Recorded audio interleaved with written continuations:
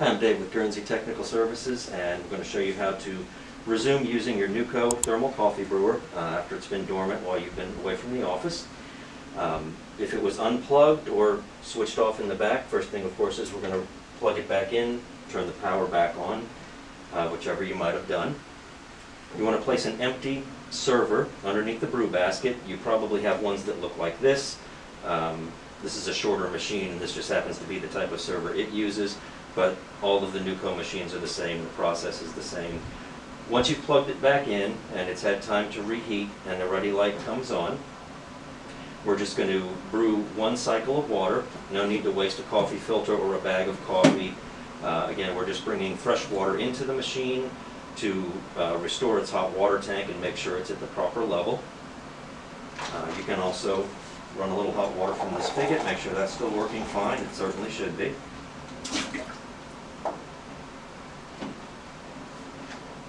And in fact, there's really no need to wait for the machine to come up to its full temperature. But as it does, as it heats up, you're going to want an empty vessel underneath to catch roughly 6 to 8 ounces of water that's going to drip out during the reheating process. That's normal. We're just going to brew one cycle of water. And once it's done, throw the water away and you're ready to start making coffee again. And that's it.